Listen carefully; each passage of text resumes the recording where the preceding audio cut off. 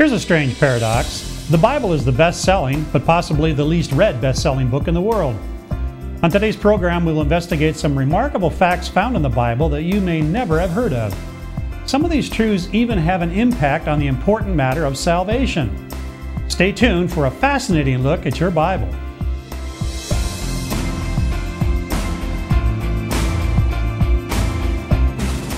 From the time of the Messiah to our modern technological age,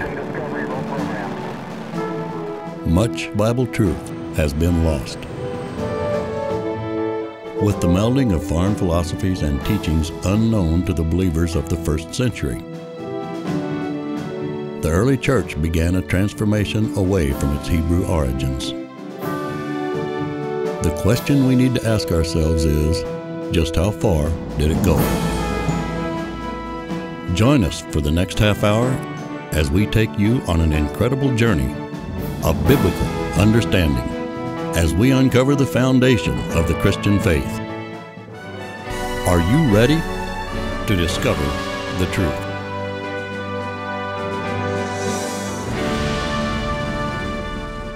How much do you really know about the Bible? How much of what you know is actual fact and not simply tradition or hearsay? Today we'll take an eye-opening journey to discover some remarkable and essential facts found in the Bible that amazingly are unfamiliar to most Bible believers. Unbeknownst to popular acceptance, many truths once universally honored by Bible believers have been abandoned through time. This includes both scriptural truths as well as facts of secular history, and sometimes even both at the same time. Consider this. Although not as popular as it once was, April Fool's Day, as we know it, is when people play tricks on one another. Seen as harmless fun, few really know why they celebrate it. In fact, its historic origins defy the whimsy of this celebration.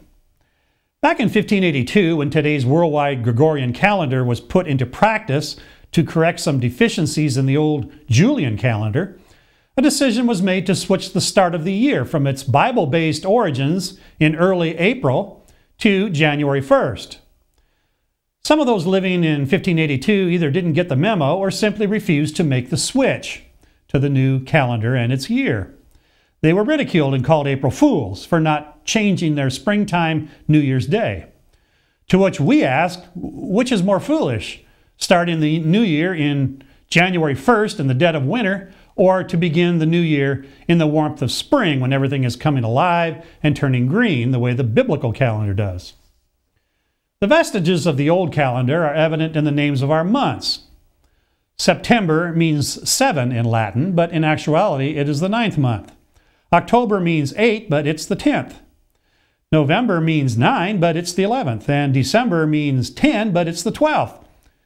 So why do we have leap years tacked on into February? Because in the ancient calendar, February was the last month of the year, and so was the logical month best to manipulate the calendar and line up with the seasons. Therefore, March was originally the first month of the year, the way the Bible shows it to be, and this fact has biblical origins. It is nothing short of amazing what often happens to facts over a span of time. Let's look at a few common beliefs most often accepted as true, but which have no basis in the Scripture. Many can quote Harry Potter or Shakespeare, but millions of churchgoers are oblivious to what the book of their salvation actually teaches, especially when it comes to their Savior. They don't know when He came, why He came, and what actually He taught while on earth. Maybe you didn't realize that the Bible nowhere reveals the day or even month He was born in. Nowhere is December 25 mentioned in Scripture. There are a number of errors in the typical manger scene as well. The Bible never says that there were just 3 wise men, only that there were 3 kinds of gifts the wise men gave.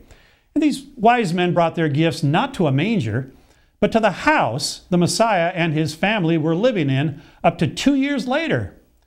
In fact, Herod killed all the children up to 2 years of age in hopes of snaring the young child in his murderous edict. These facts are easily provable in your Bible. All you need to do is simply read the account of His birth. So let's read the account in Matthew 2, verse 9. When they, speaking of the wise men, had heard the king, they departed, and lo, the star which they saw in the east went before them, till it came and stood over where the young child was. When they saw the star, they rejoiced with exceeding great joy. And when they were come into the house, they saw the young child with Mary his mother, and fell down and worshipped him. And when they had opened their treasures, they presented unto him gifts, gold, and frankincense, and myrrh. These truths and many others have been in plain sight for centuries in the pages of the Scriptures. Yet they've gone almost entirely unnoticed or ignored in favor of traditional error. This is nothing short of incredible. If you think about it, why adhere to error when you have the truth right in front of you? Perhaps one of the problems many have with actually reading and studying the Bible today is this. Perhaps rather than understanding it as a guide to life, too often the Bible is seen only as a talisman of sorts, an object to hold in one's hands when attending a wedding or a funeral. Maybe the book just looks good as an embellishment on the coffee table or living room bookshelf. And what better than a family Bible to document births, weddings, and anniversaries? But as everyone should know, it's what's inside the book that counts. Just holding the book in your hands will not give you preferred status in the eyes of Almighty Yahweh, not any more than believing that warming a pew in church every week will have a great impact on one's salvation. The desire to follow the truth in one's heart is what matters, and to do that, we must know what the Word says. How many people can say they really study the Bible? How many have analyzed it verse by verse, comparing various translations and consulting study helps, looked at the text in the ancient Hebrew and Greek languages, done a systematic analysis of and between verses, comparing one with another, as well as made a comprehensive analysis of Old and New Testaments? Well, few have the time, the motivation, or the skill to dig that deeply into the Word. And because of that, a lot of Bible misteachings have gone unchallenged. Too many are willing to leave their spiritual understanding to someone else. Too many are satisfied to put the most important matter of life, their personal salvation, into the hands of someone like a pastor or spiritual mentor. But it will do them little good on the day of judgment that they do not act on their faith with a sincere heart that seeks above everything else to walk in truth. The Bible says the day of judgment will be just you and your Creator, face to face, and your life will be up for review. Ecclesiastes 12:14 reads, "For Elohim shall bring every work into judgment with every secret thing, whether it be good or whether it be evil." The Apostle Paul says in Philippians 2:12, "Wherefore, my beloved, as you have always obeyed, not in my presence only, but now much more in my absence, work out your own salvation with fear and trembling." Each of us will be judged by what we do in this life, and we are well advised to know what our judge expects of us, and that can come only with knowledge of His Word. Gaps or errors in understanding are indefensible, and each of us needs a clear grasp of the Bible and what it teaches, because the duty of each believer is to put into practice what is learned. 2 John 6 tells us, "And this is love, that we walk after His commandments. This is the commandment, that as you have heard from the beginning, you should walk in it." Our booklet, Astonishing Bible Truths That Your Church Never Taught, reveals much more of what we're talking about today and details critical teachings that have a bearing on your salvation, like why worship on the first day of the week when the fourth commandment, among many other scriptural mandates, clearly teaches that the seventh day is the Sabbath. There is simply no New Testament support for a change in the weekly Sabbath, and the Savior and His followers all worshiped on the seventh day. Why? Have you ever asked yourself that? Why observe holidays nowhere found in the pages of the Bible and ignore those observances that are commanded over and over in the Word?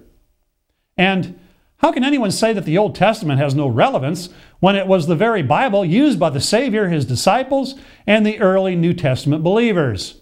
It was the only Bible they had, as the New Testament had not even been written yet. If the Old Testament was good enough for them, why not for us as well? Get the answers to these and many more provocative questions in the free booklet, Astonishing Truths That Your Church Never Taught.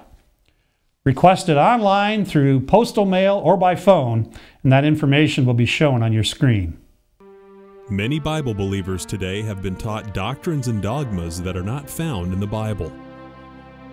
Have you ever wondered where the immortal soul belief came from? If the modern church has its roots in Judaism, then why do Jews worship on Saturday and Christians on Sunday? Why and where did the change take place? Where did the holiday of Easter come from? Is it a biblically sanctioned holy day? Does it really matter if paganism crept into our modern beliefs and practices? Do all roads really lead to salvation? If you have these questions, then you need to write for the free booklet, Astonishing Bible Truths That Your Church Never Taught. Write to Discover the Truth, P.O. Box 463, Holt Summit, Missouri 65043, or call area code 573-896-9248, or read this and many more booklets online at yrm.org. That's www.yrm.org.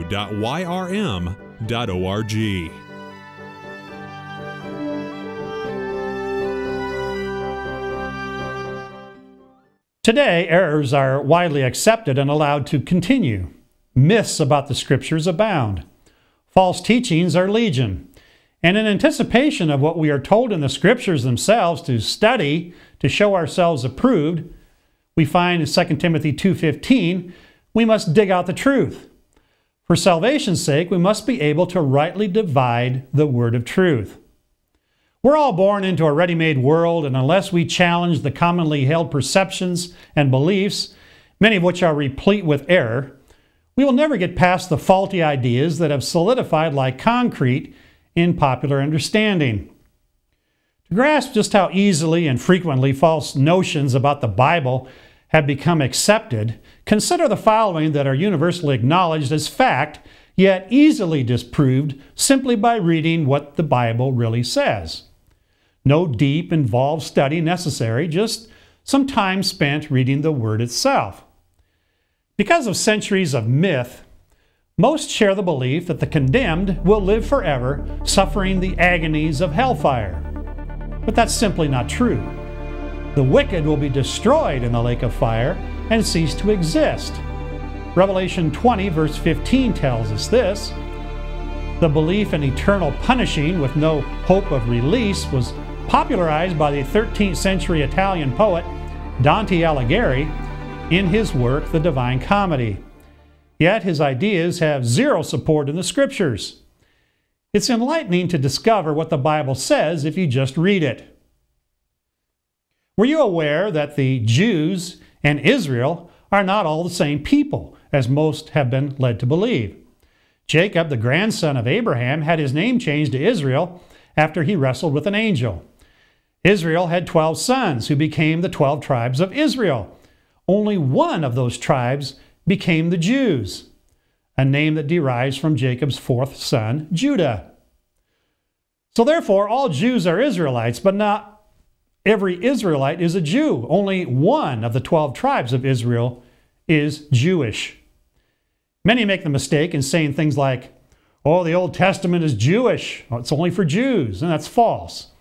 There were 11 other tribes of Israel camped at the foot of Mount Sinai, to whom the commandments were also given. And those 11 other Israelite tribes were not Jews. In fact, in 1 Kings 12:21, we find Israel at war with the Jews. We read, and when Rehoboam was come to Jerusalem, he assembled all the house of Judah with the tribe of Benjamin, and 180,000 chosen men, which were warriors, to fight against the house of Israel, to bring the kingdom again to Rehoboam, the son of Solomon. What does this imply for you and me? Well, for one thing, if Israel includes more than just Jews, it means that the commands given to Moses to pass down to the Israelites were passed down to more than just Jews. In fact, the heavenly commands were given to all the tribes gathered at Sinai, and that includes everyone today. Ecclesiastes 12:13 says, "Let us hear the conclusion of the whole matter. Fear Elohim and keep his commandments, for this is the whole duty of man." Notice it doesn't say the whole duty of Jews. It is not just the duty of Jews to obey, but all mankind. That the law is in effect today is confirmed in the New Testament book of Acts. The Apostle Luke in Acts 7:38 tells us what Moses received on Mount Sinai is to be ours as well. He writes, "This is he that was in the church in the wilderness with the angel which spake to him in the Mount Sinai, and with our fathers, who received the lively oracles to give unto us."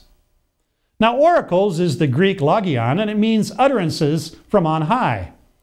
It's the same law that was thundered from the mouth of Yahweh to Moses on the mountain that is also given to us.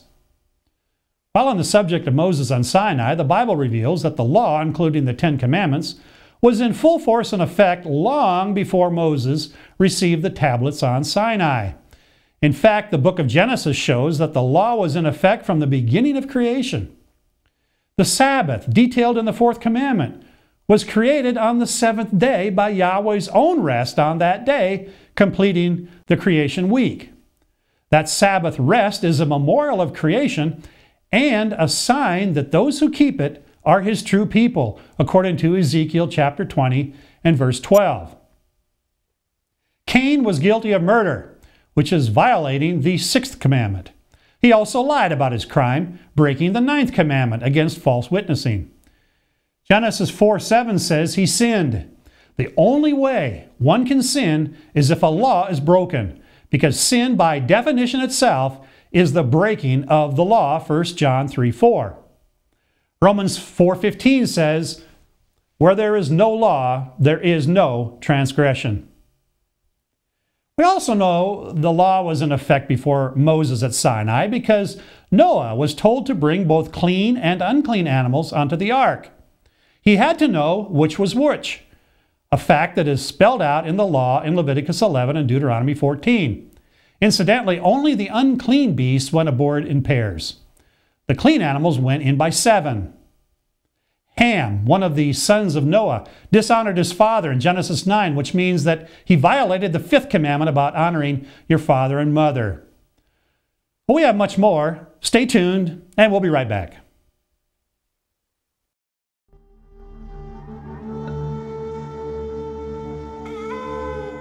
For even if there are so-called gods, whether in heaven or on earth, as there are many gods and many lords, and I will bring the third part through the fire, and will refine them as silver is refined, and will try them as gold is tried. They shall call on my name, and I will hear them. I will say, it is my people, and they shall say, Yahweh is my Elohim. Who has ascended into heaven, or descended? Who has gathered the wind in his fists? Who has bound the waters in a garment? Who has established all the ends of the earth? What is his name? And what is his son's name, if you know? Therefore my people shall know my name. Therefore they shall know in that day that I am he that doth speak. Behold, it is I.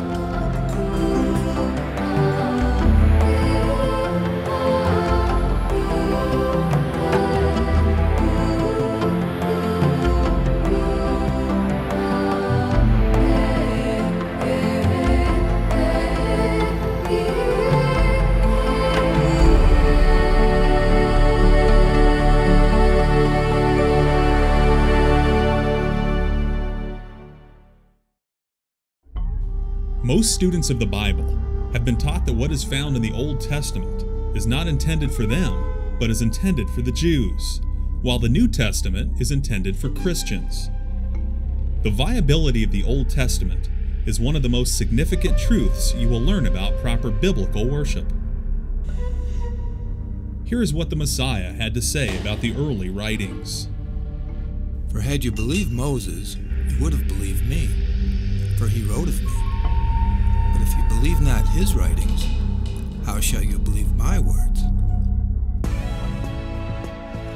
To receive your free copy of the booklet, The Old Testament Lives, call 573-896-9248 or write Discover the Truth, P.O. Box 463, Holt Summit, Missouri 65043. You can also read this and many more booklets online at our website, www.yrm.org.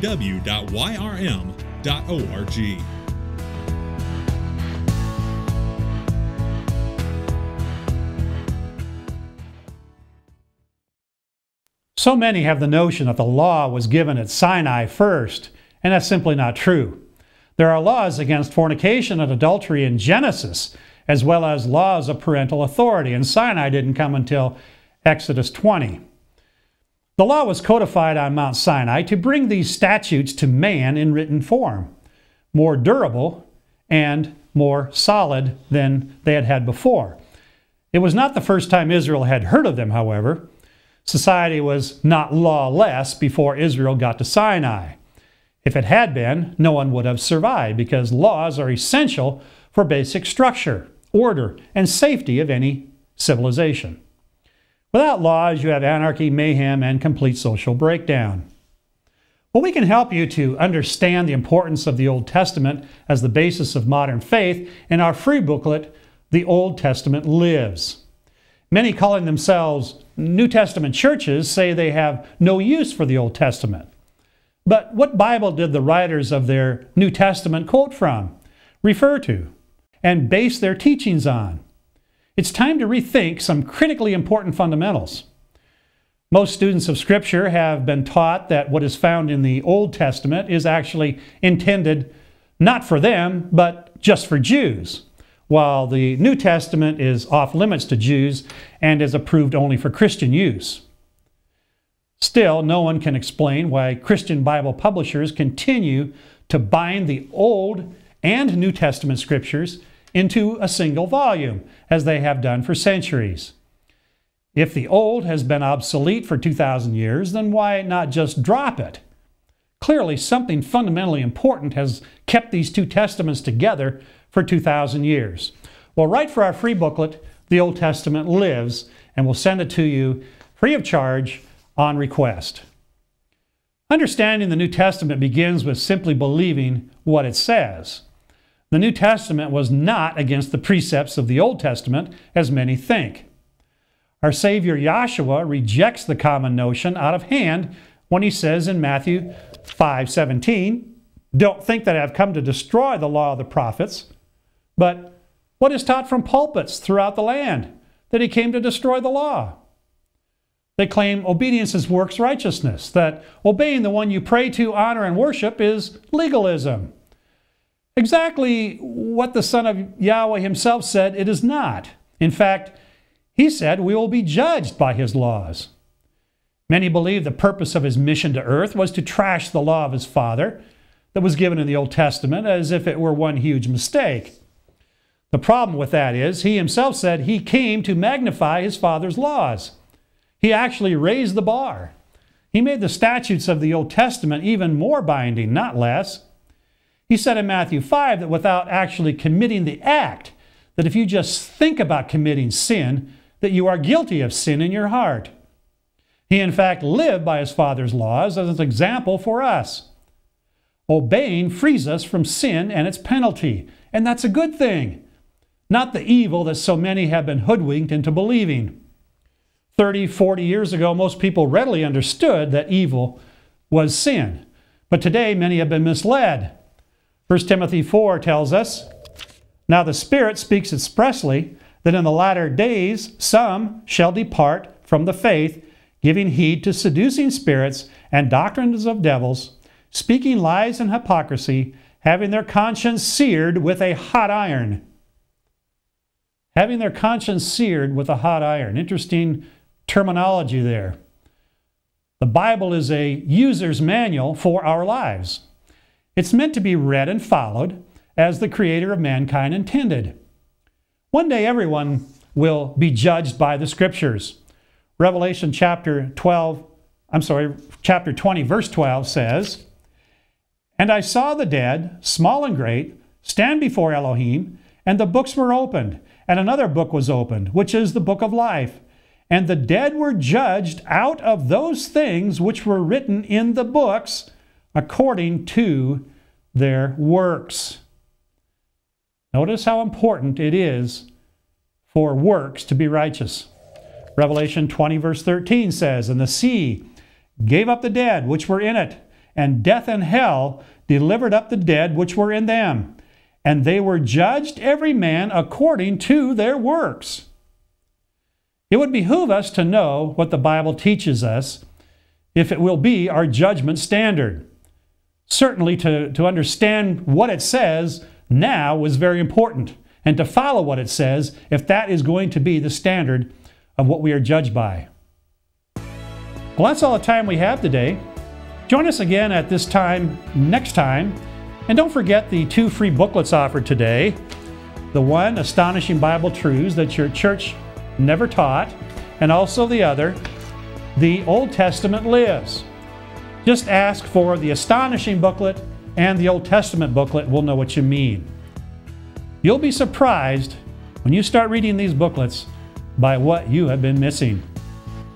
May Yahweh bless you. For the free literature offered on today's program, write to Yahweh's Restoration Ministry, care of Discover the Truth, P.O. Box 463, Holt Summit, Missouri 65043. You can phone in your request to area code 573-896-9248. Don't forget to ask the operator about obtaining a free MP3 CD which contains numerous sermons on many different topics. You can also visit our website at www.yrm.org for extensive study articles and online offers for free literature, CDs, and DVDs. We thank you for watching today. Join us again next week and discover the truth at this same time and station.